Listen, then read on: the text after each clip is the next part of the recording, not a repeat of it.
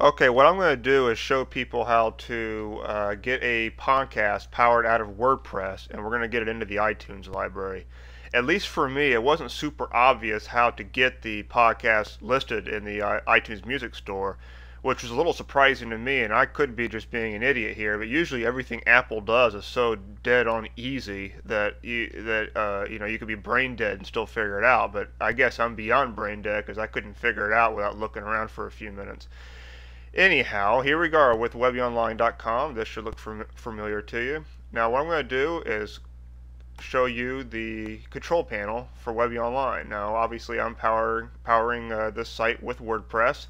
You'll see here that I have a menu option called PodPress. Now that is the plugin that I have installed with Webby Online in order to power the podcast. This is one of the screens of the podcast plugin where you can set up all the options that you have, your feed URL, your title for your podcast,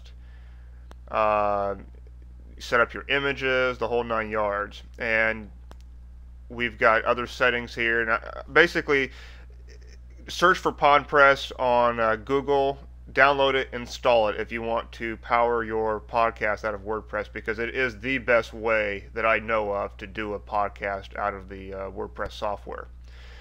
However, what we've done is, here, go back over to Webby Online for a second. I have got a lot of posts here that don't have any podcast attached to it. So what I wanted to have done was that I want my feed to still work, but have a separate feed just for the podcast that I can submit into iTunes.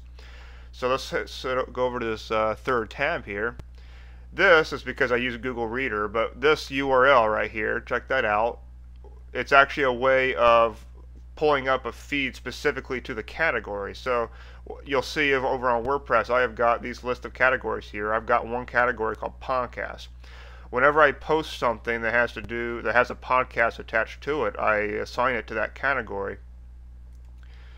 If we go, let's click on this feed, you're going to probably see a feed burn. No, we're coming right back here again, but this feed right here, category podcast, if you just, let's do this right here, copy link, let's paste that, and let's take the feed off. Now if you go to this, you're going to see that what we're looking at are just the posts from that category that are on webbyonline.com. Just simply by adding the word feed to it, we are now pulling the feed, and of course it's prompting me to add it to Google Reader because that's what I use for my RSS feeds. So that is your URL that you can use to pull out specifically your podcast, and then what I use is FeedBurner to create the feed that's friendly for iTunes, because FeedBurner takes care of all that stuff for you.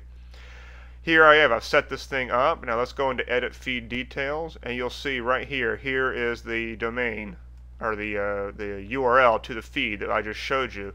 That's how it's pulling specifically the podcast. And then when you set it up in FeedBurner, what you want to do is make sure that you click that it is a podcast feed, and then what FeedBurner will do is all the work necessary to make the feed compliant with iTunes. Now let's switch on over to iTunes, because this is where this is the screen, but let's show you how to get to it. You're going to first go to the iTunes Music Store. Click on Home here, I guess it is. Here we go. Now this, just so you know, is version 7 of iTunes, which I believe as of now is the most recent one. So what you're going to do is click on iTunes Store. You're going to see podcast, going to click on that. It's basically just like surfing the web, except you're in iTunes. And then you want to scroll all the way down here to the bottom where it says Learn More, and you'll see right here it says Submit a Podcast. That's where we're going to put our feed URL. So what we're going to do is go back over to Firefox. This is highlighted. Let's go ahead and copy that. Go back to iTunes. Paste it in.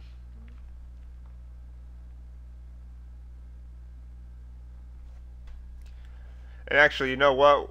I actually messed up here, because what we want to do is we want to put the FeedBurner URL in here, not the one directly to my site. That way we can track subscriptions and things like that via FeedBurner. So let's head on back over.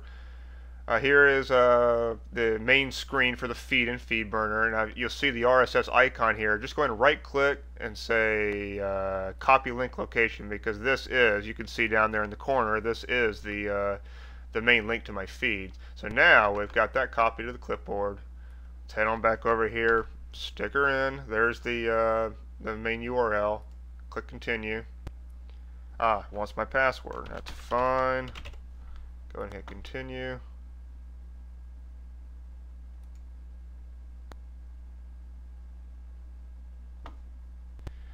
And there we go. I've just submitted it to the iTunes Store. And it says, please note that the podcast you have requested to add to the iTunes Store will not immediately appear in the store. It may be reviewed before being posted. Thank you for your submission and for your interest in podcasting. Great. Well, there we go. We've got it in iTunes. So what I'm going to do at this point is just hit done, and we're back in the store. So hopefully people will begin to find the podcast in iTunes soon.